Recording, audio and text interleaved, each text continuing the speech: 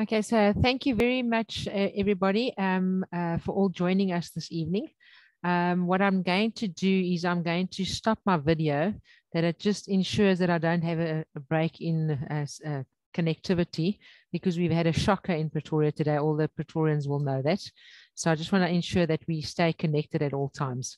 I'm going to be doing the introduction, and then I'll hand over to Brad.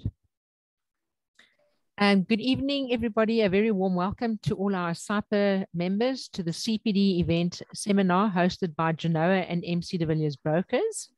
The ethics talks for this evening is informed consent, disclosure and record keeping, presented by Dr. Brad Byra. As a strategic partner of ASAIPA, it is our pleasure to inform you that Genoa and MC Villiers Brokers have successfully secured a preferential medical malpractice premium for all non-procedural GPs of ASAIPA. With individual underwriting, procedural GPs can also obtain a market-related quotation by completing the relevant application forms available on the ASAIPA website. I would encourage you to go directly to the website to download the relevant indemnity application form, which is a shortened application form that we can look at offering you a bespoke solution.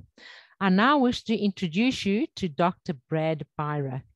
Dr. Byra is a chiropractor and experienced legal advisor with multiple degrees achieved in South Africa, United States, and the UK.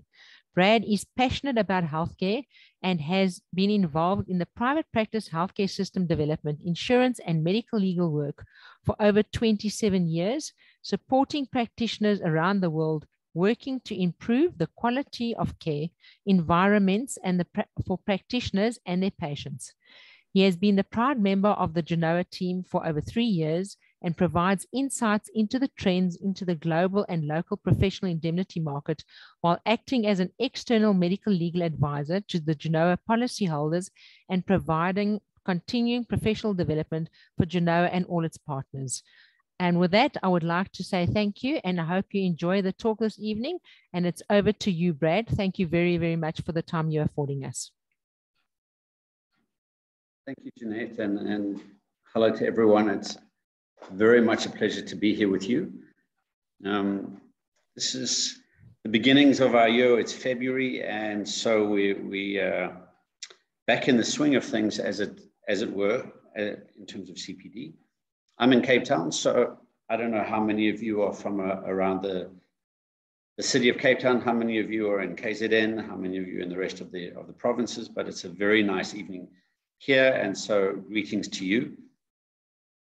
As we go forward, and we're now going towards effectively our 3rd year of online CPD, I wanted to start by saying this presentation is going to be a little bit more lighthearted than they were last year and the year before, because when we get feedback, I have people saying to me, you know what, practice is so hard already. Can we just get the context right and make it a little bit less intense? So I'm going to try and do that tonight. I'm going to take you back to the 1940s and then back to the 1920s and then into current practice.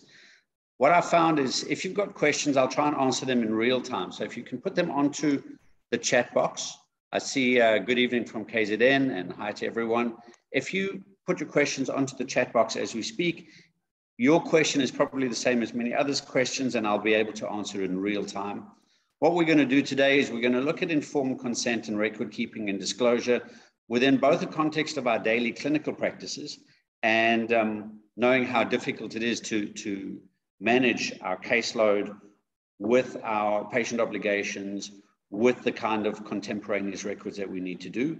But we're also going to look at which acts of legislation and regulations you need to be most aware of, because practically you need to be aware of all of them. And there's a saying that says ignorance is no defense of the law, and that's true for this as well. But I'm also going to share with you some of the experiences, what's going on locally and internationally in terms of best practices, some contested cases, and I'll share with you as we go. But I wanted to start by saying time has fundamentally changed in our world. We're still doing what we were doing in terms of being passionate about care, but the social context in which we're doing it has fundamentally changed. So I wanted to show you, and you'll see some slides and cartoons come up through this, how our world has fundamentally changed. And the first is, this is two adverts on cigarettes from the 1950s. The one we can see more doctors smoke Camel than any other cigarettes. And they talk about this T-zone being the taste and the throat and the tongue. And we now know in hindsight that those are very vulnerable areas. And if you are a heavy smoker, your mouth, your throat, and your tongue are very susceptible to the less desirable outcomes of smoking. But also you see what we would never see nowadays is pictures of the babies, one saying, before you scold me, mom, maybe you better light up a Marlboro.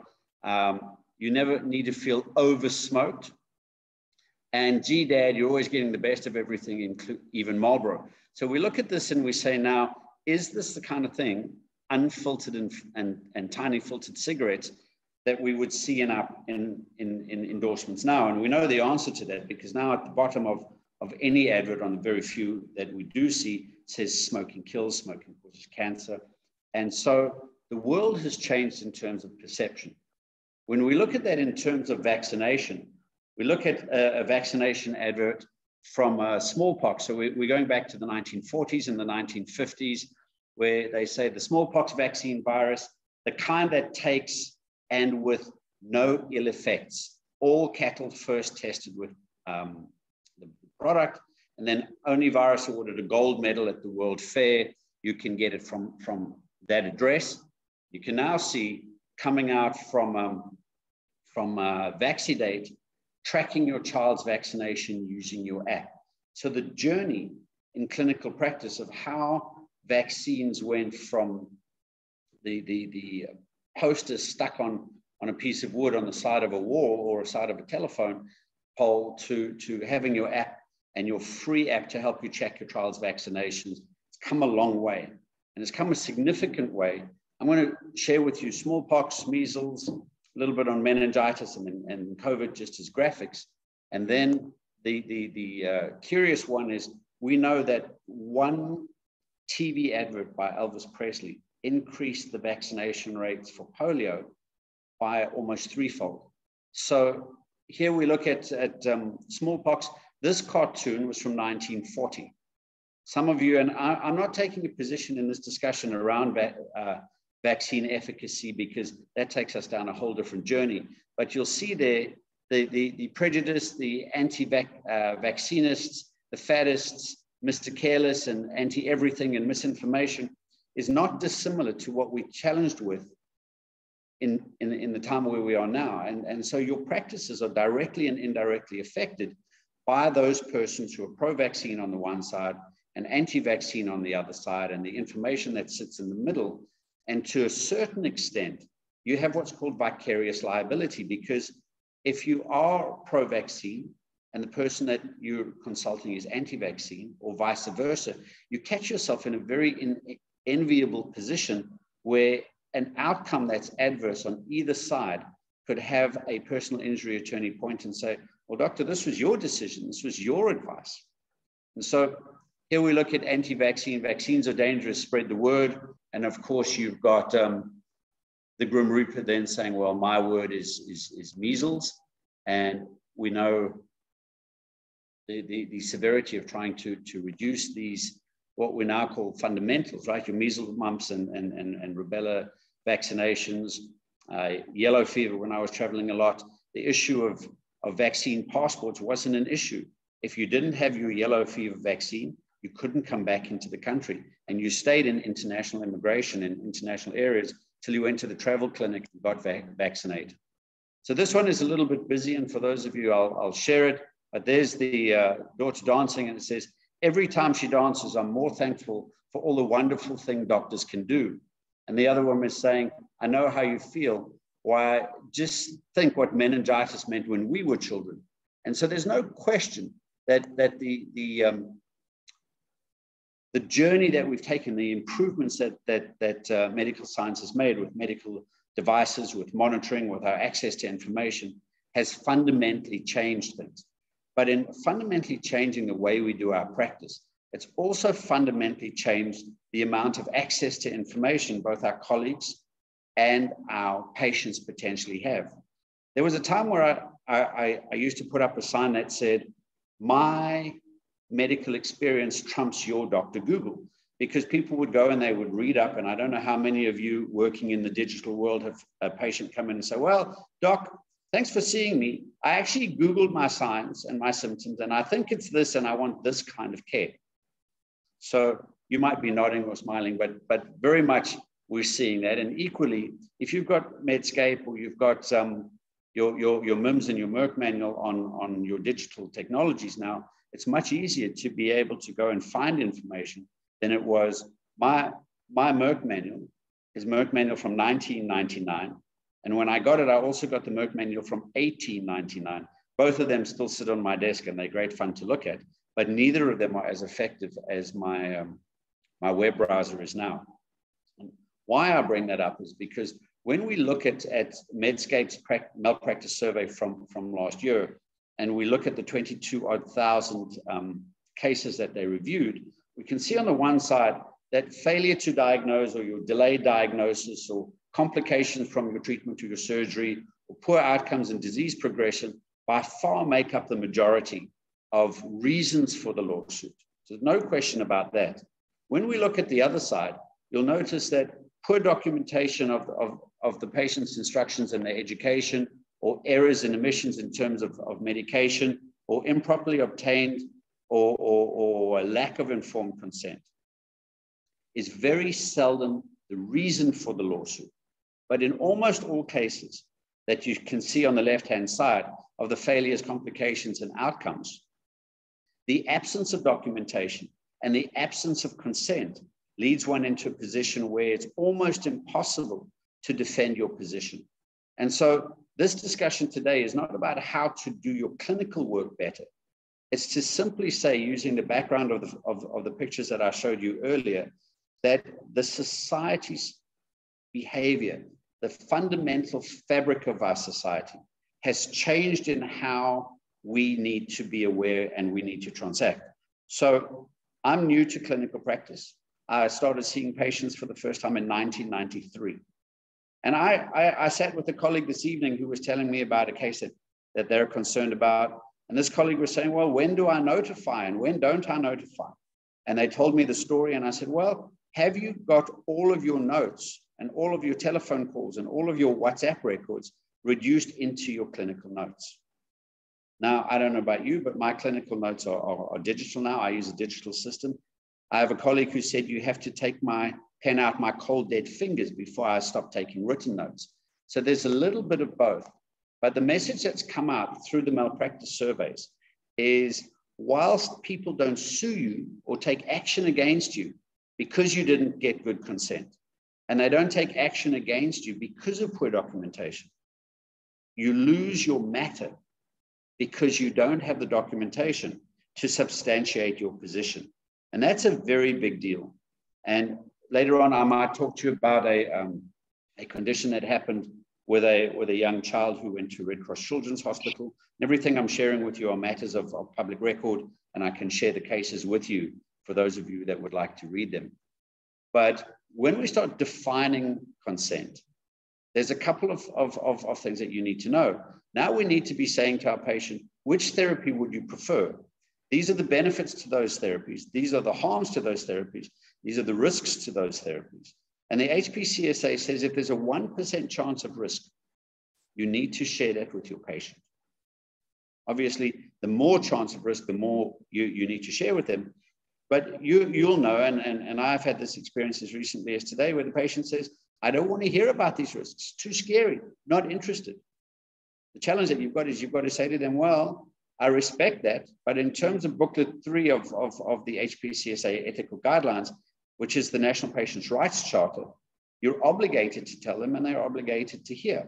But equally, there's a balance between your obligation to tell them and their obligations to fully disclose in terms of what they've come in with. So we're going to talk today a little bit about the National Health Act, specifically when it comes to consent, Section 6 and 7. So again, if you like to read, pull out the National Health Act and have a look at Section 6 and 7. And then in terms of the HPCSA ethical guidelines, you need to look at the natural duties and your moral obligations and institutional and legal duties contained in booklets 1, and how to apply informed consent, as an ongoing process. And I think that's a key issue here is when we talk about informed consent, we're not only talking about the singular first intake discussion that you have with a patient. You need to consider that informed consent is everything you do and say with that patient from the beginning of your consultation to the end of your treatment regime on an each and every presentation basis. So it's not, well, I took consent to treat once and that consent is there all the time. Every time you see that patient, you don't necessarily have to sign new consent forms, but you need to have the conversations with them and realize that informed consent is iterative and ongoing. We often forget that and then we lose that. If you don't know the National Patient Rights Charter, I'm going to strongly recommend that you download it. And if you don't have access to it, you're not sure where to go, it's in booklet 3 of the HPCSA guidelines. That's a small 384-page book that you can download off the HPCSA website. If you still can't find it, you're welcome to get a hold of me and I'll share it with you. And then obviously, well, not obviously, but booklet 4, read with booklets 5 and booklets 9 of the guidelines on seeking patients' informed consent are important for you to read. So when we look at informed consent, we need to look at it in terms of initially that consent is the expression of will by any person. And in order to get permission, informed consent is the process of getting that permission before doing any intervention, whether it's an assessment, a treatment, or a procedure. And it's also important now more than ever in terms of disclosing personal information. Now, we're not going to talk too much about POPI or the Protection of Personal Information Act or PIA, which is the Promotion of Access to Information Act. But you do need to bear in mind that when you're asking a patient to consent to therapy or providing it, or you're asking, and we'll go through this a little later as well, for the use of that information, you need to be able to say to them what information, that's personal information, is being collected. With whom or who are you sharing it with? Why are you collecting it, using it, or disclosing it? And what are the potential risks and harms of doing it? So if you're collecting information from your patient regarding a condition that you may or may not want to share with a secondary person or a tertiary care practitioner, so referring it either for surgical intervention or for rehabilitation, so either to a surgeon of your choice or to a physiotherapist, occupational therapist, speech therapist, podiatrist, anyone else in your network, you need to be able to say to this patient, when I collect this information, I'm going to store it digitally, I'm going to store it in my records, but I need to share this appropriately as clinically required with the people I need to do it to. Because you can't share information anymore without letting the patient know what you're sharing, and you also can't provide healthcare without that patient's informed consent. And that's not new. That's already since 2003. So that's 19 odd years in terms of this National Health Act. But ultimately, this goes down to 1924. It says anytime you do something to a patient without their being aware of it and giving you permission that could have a permanent outcome is at times considered to be assault. So somewhere in the rest of the presentation, there'll be more pictures and jovial things. I just want to test with you if there's any questions as we go, because we're going to now go in and just talk a little bit about what defines informed consent.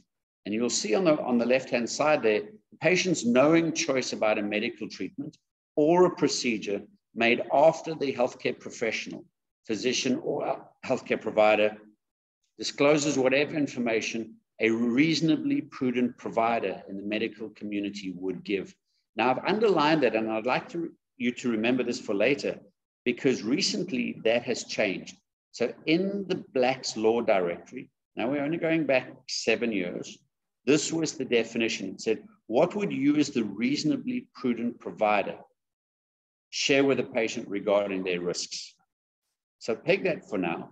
And also bear in mind that when we talk about this, we talk about it in terms of what's called the reasonable persons test. So if something untoward were to happen, either foreseeable or unforeseeable, or preventable or a known complication that leads to an adverse outcome for the patient, either psychologically, physiologically, or physically, I call those the 3 Ps. So the harm can be psychological harm, physiological harm, or physical harm, or a combination of those 3. Now, if you act in a manner that a reasonable practitioner with the same or similar training to you would have done in a same or similar circumstance, getting a same or similar outcome is referred to as the reasonable person's test. So as you go through your daily clinical work, and as you start thinking about this, ask yourself, what would another person with the same or similar training do that compared to what I'm doing now? And am I being that reasonably prudent provider? And often when we see a dispute between the patient and the patient's family and the provider, the issue is, were you being reasonable? Or were you doing what your peers might have done in a similar circumstance? Now, that's not a perfect world by any means, but we need to bear in mind that when we start considering informed consent, that principle of to a willing person injury is not done needs to be followed. So whatever you do must be recognized by law. Now, part of the reason for putting up the vaccination slides a little earlier is because when we started doing telemedicine, telemedicine became telehealth with a change in the regulations in response to COVID. And the HPCSA's guidance note was quite clear. It said, telehealth will remain for as long as COVID remains a disaster management priority, after which time we will reassess what can and can't be done. So sometimes it's not always clear as to what is recognized by law and what is not against good morals. So contra bonos mores is against good morals.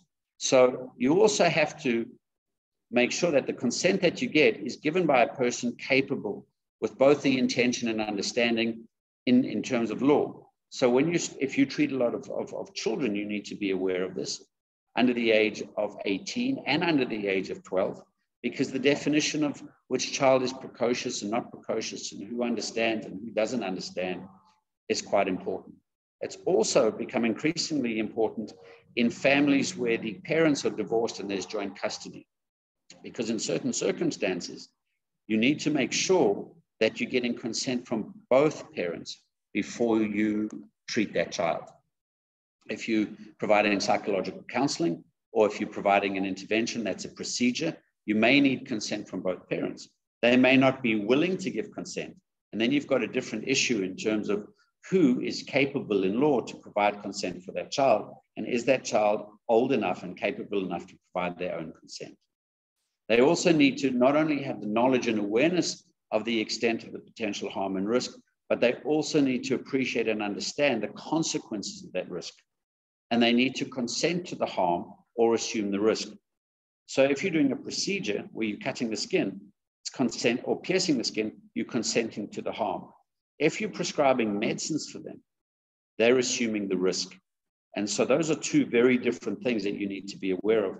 When you're prescribing meds, you need to be able to make sure that you're recording the meds and that you're following up in terms of the WHO's guidelines on safe medication practices. So your consent needs to be clear, needs to be unequivocal, and you need to proceed with the conduct in question as it needs to be done. You also need to make sure that what you do doesn't exceed what is permissible with the consent that's given. So if you're doing one thing and you say, well, I need your consent because I want to make a small incision in the skin and I want to remove A, B, or C, or drain D, E, or F, and you also find something else that you just do at the same time, and you haven't discussed that with the patient, you're now proceeding outside of consent. And many of you might be shrugging your shoulders and say, come on, this is what we do every day. And I'm saying, absolutely. The difference is now you have a whole profession of personal injury attorneys who are looking for the opportunity to take exception to what you do every day and exploit that for the benefits. And I do think sometimes to the secondary benefit of the patient and to the primary benefit of their own earnings. And so there's a little bit of a tension that you need to be aware of there. So when we look at it in terms of the National Health Act, you've heard a lot, especially recently in terms of the vaccination debate, around Chapter 2 of the Constitution, which is the Bill of Rights, that talks about the security in and control of one's body. And it speaks around section 12, everyone has the right to be free from all forms of violence from either public or private sources. Now, that could be considered that when you do a procedure without consent, that you are perpetrating a form of violence against that individual. You also have to bear in mind that the Constitution affords bodily and physiological and psychological integrity, which includes the right to security in and control of their body. And so the minute they come into you, they're splitting their rights of control and they're conferring some of those rights to you. But you need to make sure that the user has full knowledge. Now, the National Health Act doesn't talk about patients, they talk about users. And that becomes important because the Consumer Protection Act doesn't talk about the doctor and the patient. They talk about the service provider, you, the practitioner, and the consumer, the patient. And so work that you do where you're the provider of the service and the patient is the consumer of the service sometimes means that you could also be held accountable for outcomes for a procedure that you've done or a suture that you've used or a product that you've used or a medical device that you're using that gives an outcome that's less desirable than what it was intended. So I'm saying this to you because whilst we still have the same beneficent philanthropy of what we want to do with our patients, the world around us has changed. And because of that, understanding your requirements in terms of section 6.1 and certain 6.2 becomes important.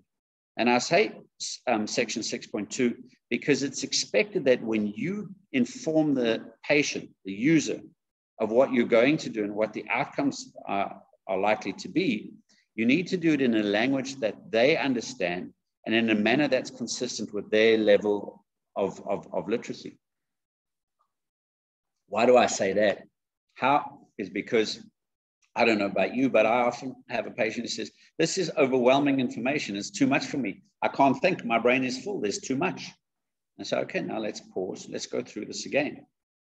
But the question that I'm asking you is, do you afford enough time to fully explain things to your patients in a manner that they or their immediate partners or parents can understand? Because if you're not, and something then goes wayward, the question that the attorney would be asking you from the other side is, did the person understand what you said to them? Did you test to make sure that they understood, or did you speak about it in a manner and then go on regardless of how they felt? So in terms of section 7, you must always get consent unless they're unable to give consent. And if they're unable to give consent, consent needs to be given by other persons. And the other persons would be their spouse or their partner, their life partner, then their parent, then their grandparent, then an adult child, then a brother or sister in that order, or as authorized by the court. Now, it's unlikely in daily practice that you're going to ever be met with a court order telling you what you have to do or giving consent to do a procedure because the patient is unable to do so. And I suppose the only time you're ever likely to get that in daily clinical practice outside of an institutional facility is where the person is intellectually disabled or severely incapacitated. There's also a section in terms of the consent that you need to be aware of, is that you don't need consent if your failure to treat will result in a serious risk either to public health or that any delay to treat would result in a health issue that could lead to death or irreversible damage to that person's health. So there are exceptions. I don't generally find those exceptions are there in daily clinical practice where you have a walk-in private practice. Certainly this becomes more critical if you're working in the emergency rooms, if you have an after-hour patient, if you have a crisis, if you're responding to a roadside emergency, then Section 7 becomes a lot more meaningful for you. And I do suggest, if that's the case, that you do keep mindful of that. So if you are going to do Good Samaritan work, if you do emergency room work, if you see people after hours, bear in mind that these are certain of the consequences that are important for you. Also bear in mind that it's your obligation to take all reasonable steps. And there's that word reasonable again. All reasonable steps to obtain the user's informed consent. Now, if the person's unconscious or you can't get hold of their next of kin, and you are fearful that their life is in danger or that they may experience irreversible harm or that they may cause harm to others, then by all means act in accordance, but then document as such. So informed consent in terms of Section 7 of the National Health Act says consent for the provision of a specified health service given by a person with the legal capacity to do so, who has been informed in terms of what we've discussed before. And the key words there for me are specified health service. You need to be able to explain what it is you're doing. And sometimes when we have a notification come through where you as the practitioner are worried and you say, look, I'm worried because I did this with this patient. They had a vagovasal response, or they had an anxiety response, or they had an anaphylactic response, or there was pus and infection as a consequence of what I did. Then I said, well, show me your consent form. And sometimes where it says informed consent, there's simply a word next to it that says yes. Well, yes to what? Because the minute you don't have a well-specified health service in your consent, it means that it's very difficult when you get challenged to show that you did do the consent that you needed to do. So it's not only about doing the consent, recording that you've done the consent is important. You can have pre-printed forms. What you shouldn't be doing is having your receptionist or your office administrator have that consent form completed in the waiting room before the patient sees you, because then it's not informed consent. Then it's general consent, and the patient can argue and say, yes, but I signed that with the receptionist. I didn't know you were going to do this, and had I known, I wouldn't have said yes. So those issues are important, and it comes up with these two updates. So the first update came in 2015, and you can read it in the British Medical Journal in 2017. But you recall earlier on the Black's Law Directory that it said that the patient needs to be told what the prudent practitioner feels is relevant. After 2015, the courts found, and these were the UK courts, which then falls into common law, which also applies to us, the courts found that a patient should be told whatever they want to know, not what you as the practitioner think they should be told. They also need to be told whatever a reasonable person in that patient's position would be likely to attach significance to the risk, or the doctor is or should reasonably aware that that patient would attach significance to. So it's no longer enough in your consent for you to be saying to people what you think is important. You also have to try and guess what they think is important and answer that to them. Now, 2017, the jury is still out. That's only 5 years ago in terms of how that's changed. But that was a fundamental shift in informed consent from what was there, which was the Bolam ruling, which predated this Montgomery ruling, which was the one that said that you as the reasonable, prudent practitioner makes the decisions. So be aware now as you go back into practice moving forward into this year, that not only is it what you think it's important, it's also what the patient attaches value and significance to. Finding that balance is a tricky balance to find. Crossing the Atlantic in 2017, there was a further challenge on informed consent. And this challenge went along the lines of saying that it's also the physician's duty, you as the healthcare professional, to provide information to the patient sufficient to obtain their consent. And you cannot delegate that to another person. Now, what this does, and this hasn't yet been tested, but potentially it leaves you and me and all other practitioners vulnerable to legal action if we delegate the informed consent to another member of the team. So if you're getting a care administrator or a practice administrator or your receptionist to sign the consent form, you now are on the wrong side of a judgment in 2017, which also forms part of the common law, which also forms potentially part of our law. So if your patient now turns around and says, well, not only did I not get the consent in the manner that it should have been done, and not only did you not describe to me the relevance that I've attached significance to, but you didn't even do it. It was done by your receptionist or by your nurse or by somebody that wasn't you.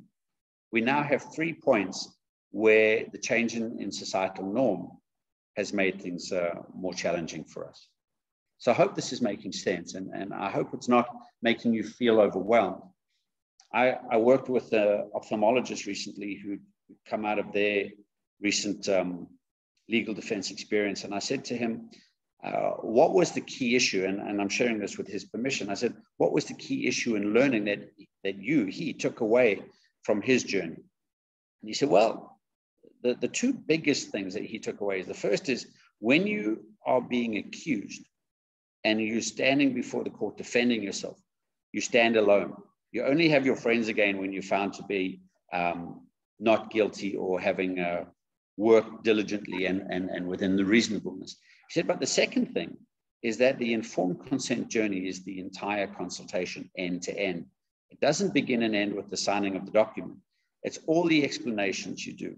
So if you're doing a fundoscopic exam and then you're doing an otoscopic exam and you're looking in the throat and you're palpating the neck and you're doing other things, are you explaining to your patient what you're doing? If you're injecting some lignocaine and you're then going to do a small procedure, have you explained to the patient what you're doing? Do they understand this? Do they understand the risk of fainting, the vasovagal response? Do they understand the risk that somebody watching them might faint and could lead to an undesirable outcome?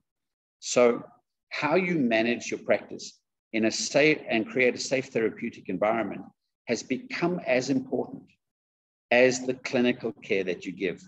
Now, we might not like that. We might think that's silly. We might think that admin is nowhere near as important as clinical acumen, but our society is telling us different right now.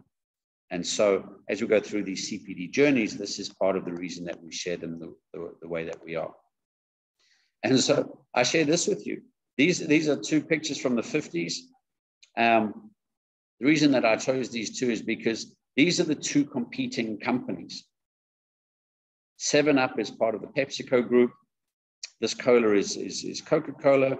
And both of them are saying, we've got the youngest customers in the business. But the second one is saying, it's not soon enough. Laboratory tests over the last years have proven that babies who start drinking soda during that early formative period have a much higher chance of gaining acceptance and fitting in during those awkward preteen and teen years. Can you imagine if we said stuff like this now?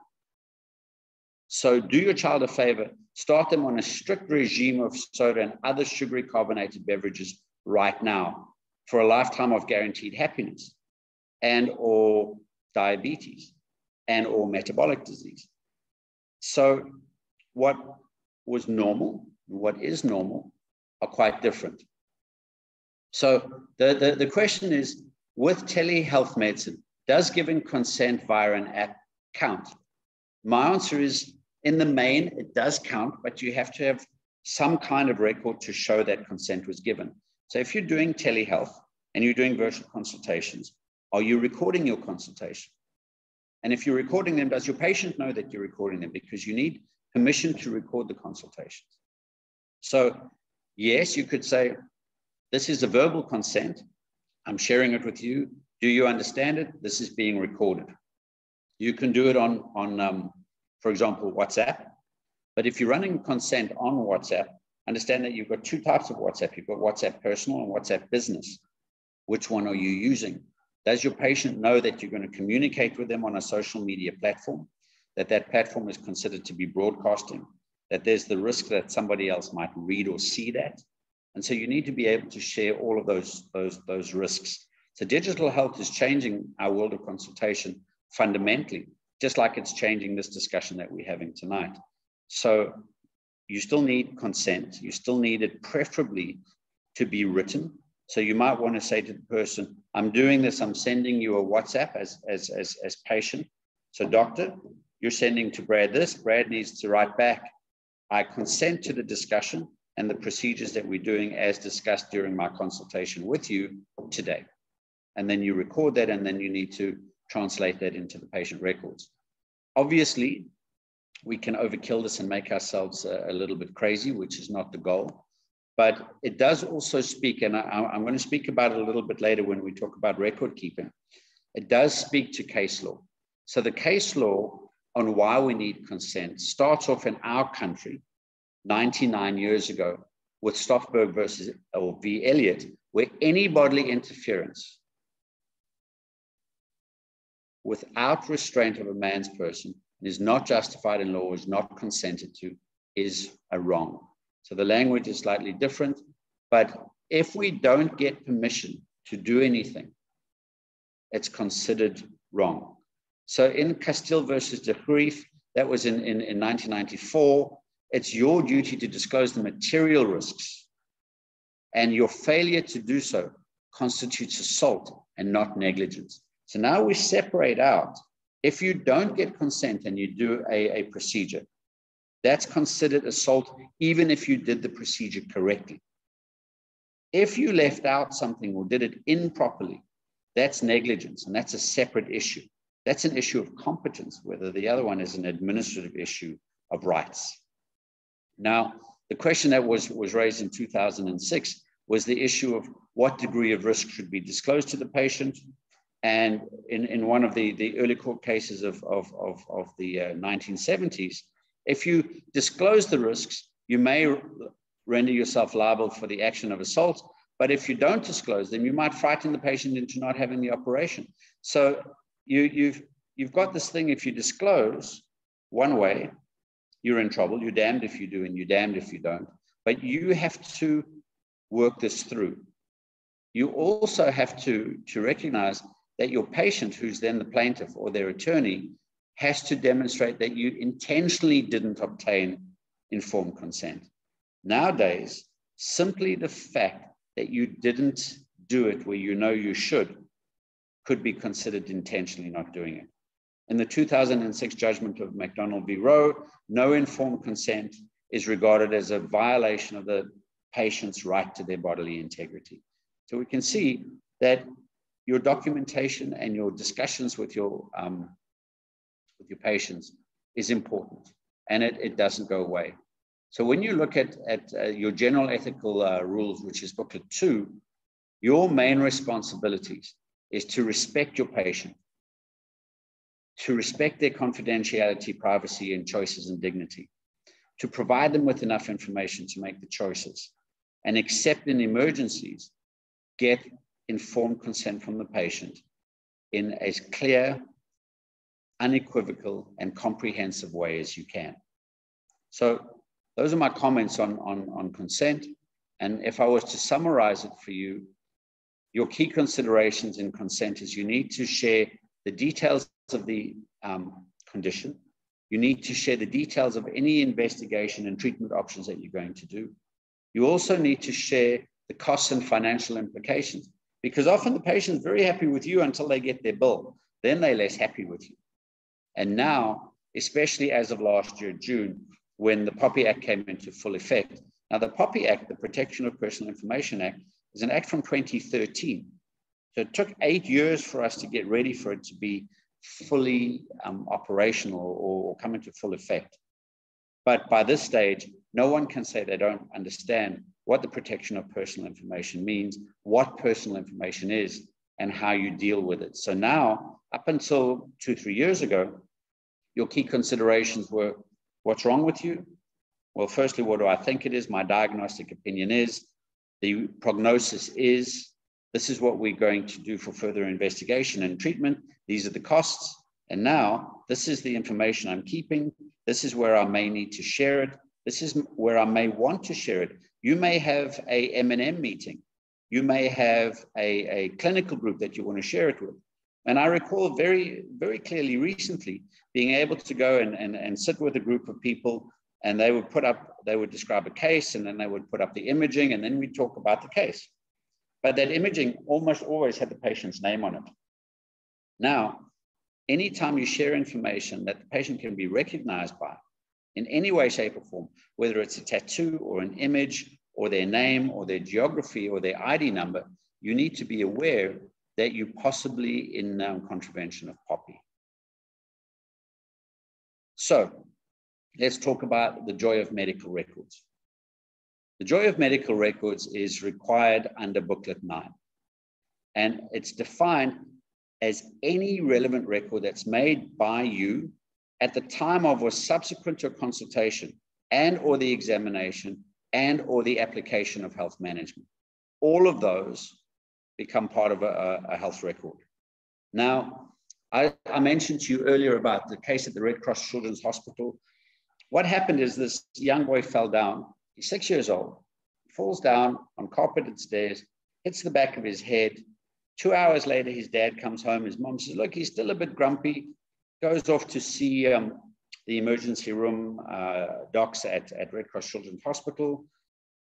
Now, this is where the contention happens because he's lucid, his scores are good, he's fully attentive, his pupils are pearl, they are equal and responsive to light, he's equal and responsive, his neurology and his neurological assessments are good, he has a bump at the back of his head.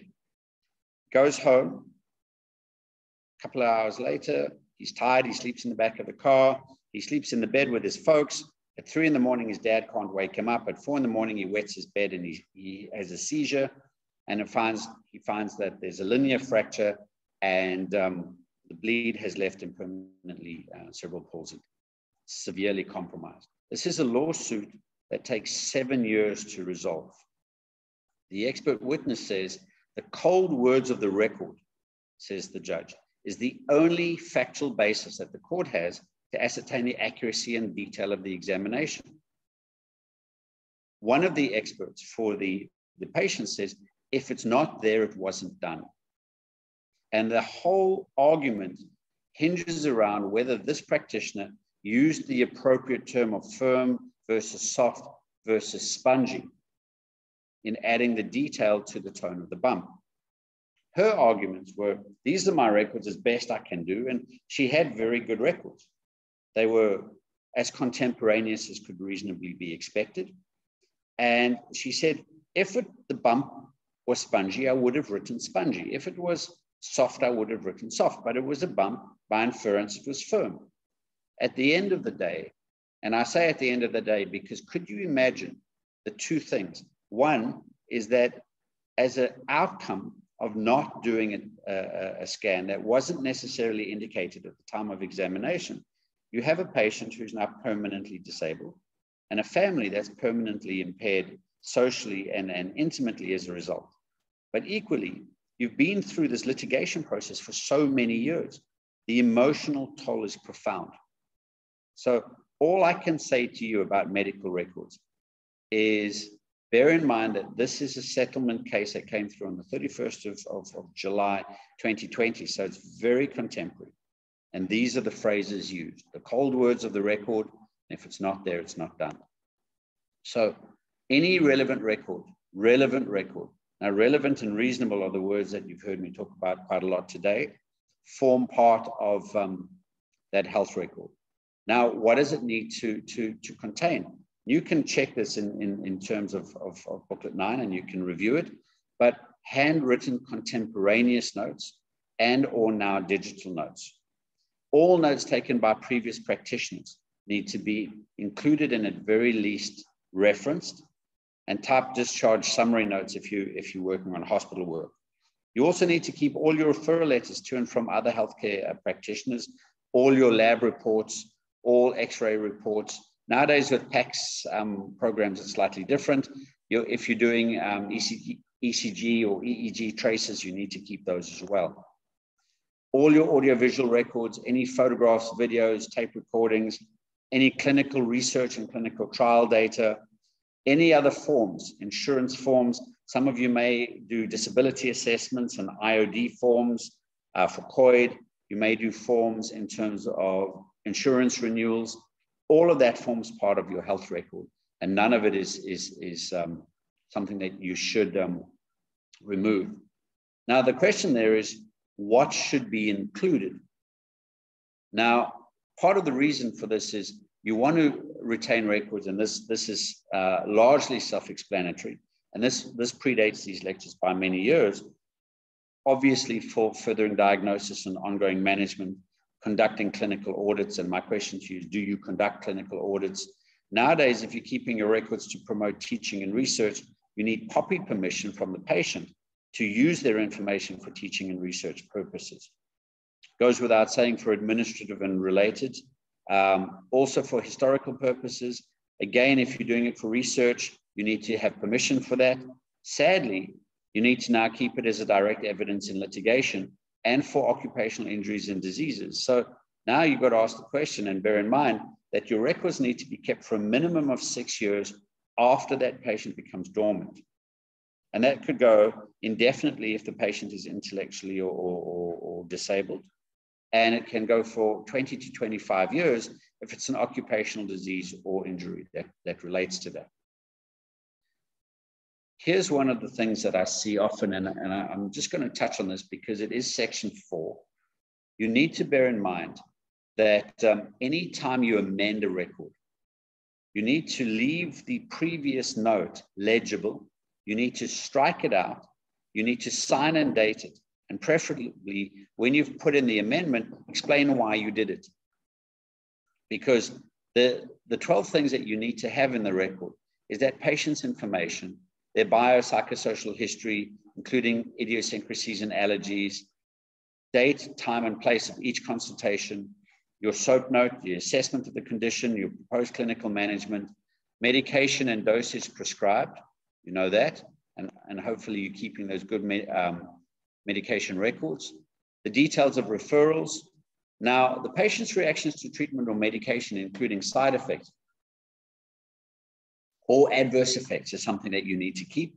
And bear in mind that when I look at medication error and medication-related issues, often the script that you've written, you haven't followed up the next day or the day after to see how the patient's feeling on that dose of meds. It's not only their responsibility to phone you and tell you, it's your accountability to follow up with them. And then, of course, test results, imaging investigations, if the patient has been booked off work with the reasons, and written proof of informed consent. So those are all documents that you need to keep. We've spoken about the retaining of records. For minors, they need to be kept until their 21st birthday. Obviously, because of the rule of prescription, after a patient turns 18, they have their own legal capacity to take an action against you that occurred when they were a minor. And they have 3 years from the date of becoming aware, in other words, their 18th birthday, to the prescription, which is 21. So the very shortest length of time that you should keep your records is until each patient turns 21 or for 6 years after you have seen them last. Now, that's a long time. And if you've got paper records, you need to keep them and preserve them in a manner that is retrievable. So you may need to keep them off site, but then you may need to be able to retrieve them as and when. So a question that I sometimes get asked is say, well, I work in 3 different practices and I see the same patient in different practices. Where do I keep the records? My answer is you need to keep a comprehensive set of records for that patient in each area that you see them, because you don't have a didactic memory where you can remember in each and every patient what you did 2 or 3 or 4 consultations ago. So I'm aware that we are rolling back on time, so I'm going to only keep us another 2 or 3 minutes. Bear in mind that any healthcare provider needs to provide a person over the age of 12 with a copy or an abstract or access to their records in terms of the Children's Act. And any patient under the age of 18, the guardian may have application for access to those records, but the patient has to give you permission. So there are still certain rules in terms of the Access to Information Act and the Children's Act that if you're treating children, you need to be sensitive to their rights of privacy as well. So I'm not going to talk a lot about others in terms of choice of pregnancy. I am going to say that no healthcare practitioner shall make any information available to any third party without the written authorization of a patient or a court order. So often I get asked the question, well, can I share information? I say, yes, if the patient has told you they can, not on a WhatsApp, not on a phone call, in a written form to tell you to do so. And you can see that there is more than enough precedent to do that. I wanted to share this with you just as a little bit of humor. When I shared Brad, these... before you end it, you must just remember there's one question for you that hasn't been answered, okay, on the chat facility. With telemedicine, with telehealth medicine, does giving consent via an app count? Yes, and so as we go through this now, you can see on the previous slides, when you start looking at disclosure, the important thing, and I'll end with that, is that your records need to be complete and consistent. You should avoid making personal notes about your opinion about people. Standardized formats should be used wherever possible. And copies of records should only be released after receiving proper authorizations. You need to keep your billing records separate from patient care records. And this is quite important as we go through this journey of forensic audits now. Your billing notes are different from your clinical notes. And you don't need to, you need to bear in mind that both of them have separate implications. And you don't have to share your clinical notes with your billing notes. They are audited separately for different reasons. So the question here is, what about patient changing healthcare practitioner and requesting their record? Absolutely, the patient can request their record, and you can send a copy of that record to the other practitioner, but you still have to keep the copy. You have to keep an original and share a copy with them. Or you can give them the original and keep a copy for you. So you still have to keep your notes, even whilst you're sharing them. So any patient can say to you, I want a copy of my notes with the greatest of pleasure. But notwithstanding the copy of those, that you're giving away a copy, you're still obliged to keep it yourselves, because the records actually belong to the patient. They don't belong to us. But our obligations are to keep for posterity and continuity the records as they needed. So I want to just go back without causing too much chaos. So the answer to the question on telehealth is not a clear answer, because we haven't tested it yet. The telehealth that we're doing is still nascent. We're still learning about it. But you can see, as we've gone through the requirements for consent, the requirements for record keeping, is whatever you're doing with that patient needs to match those requirements. So if you need consent, and that consent needs to be unequivocal, and it needs to be detailed, and the patient needs to acknowledge it prior to you doing what you do, you need to make sure that if you're having a dialogue like this, it needs to be a dialogue. And I would say to you, Jeanette, if I may use you as my patient just for a moment. So Jeanette, I'm going to recommend that we do this procedure in this way. It's got these side effects, but I need your consent. And since we're doing this virtually, I can't get your written consent. So I need, as a part of this recording, for you to say to me, Brad, I understand what you're suggesting, and I'm consenting to the procedure, and I understand its risks. And that's a bit laborious, and there's a little bit of tongue-tiedness to that, but that's the nature of the circumstance of how we're working at the moment. So at this point, I want to hand the discussion, Jeanette, back to you and say, if any of my colleagues who are on the call now have any questions, I'm very happy to answer them for a few minutes. Notwithstanding, I want to say thank you very much for listening to me on what I know is a contentious and slightly difficult topic. Brad, I just want to say thank you very, very much personally for the exceptional presentation tonight. We appreciate your time, your experience, and the examples that you shared with everyone this evening. We really do appreciate it. And more importantly, I want to thank the audience for your unwavering attention to the presentation this evening. You're welcome to ask a few questions, and if there are no more questions, I'd like to thank all the members of ASAIPA, and thank you, Dr. Anban Pillay, for being part of the meeting this evening. We really look forward to doing a lot of, Dr. Pillay has his hand up. Yes, Dr. Pillay. Thanks, Jeanette. No, I just wanted to say, Brad, it's always a great lecture, and obviously, thanks for making time. So I've got two questions, really. The one on consent is, so for procedures, fantastic. I think we have a clear understanding from the talk. But a lot of the things we do in practice are the minor things, like the intramuscular injections or the things that we do which you normally wouldn't get consent. But those are the ones that you might get an allergic reaction to or an anaphylaxis. Mm-hmm. What is the process for your normal consult? Not necessarily a procedure for a circumcision or something like that. I mean, those consents, we don't get a consent every time we give a diclofenac injection. Well, that's where I think the world has slightly changed. So if we were to regard the injection being a bored needle with penetration through the skin, we would say, well, what are the reactions that we might expect? We could expect a vasovagal reaction. We could expect the patient to faint. We could expect there to be nausea, and they might throw up because of the experience of being mildly, moderately phobic. And we could expect there to be an anaphylactic reaction. We could expect them afterwards to maybe have site tenderness. We could expect them maybe to have some bleeding. And as small as the risk is, there might be a risk that they get a subcutaneous infection. Would it be reasonable to say that?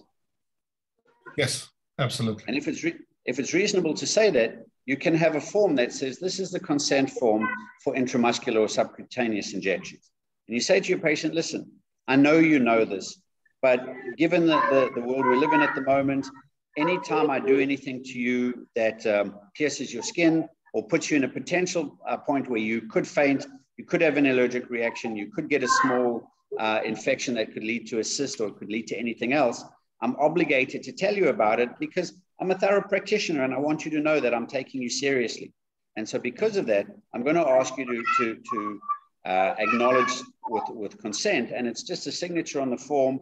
And we won't do this for every time we give you an anti-inflammatory or an intramuscular. But if you come in for a new condition in 6 months, I might just refresh your memory. Okay, so I guess then the question is, because this is not something we do routinely because it's informed consent. So it's not part of your T's and C's, but you can do it for the first injection of every patient that could last the lifetime of the patient in practice. Yeah, I would say yes and no. I would say if you haven't seen the patient for 6 months or a year, when they come in again, refresh it. So if I see, and interestingly, I had a patient who came in on the 4th of December, 2020.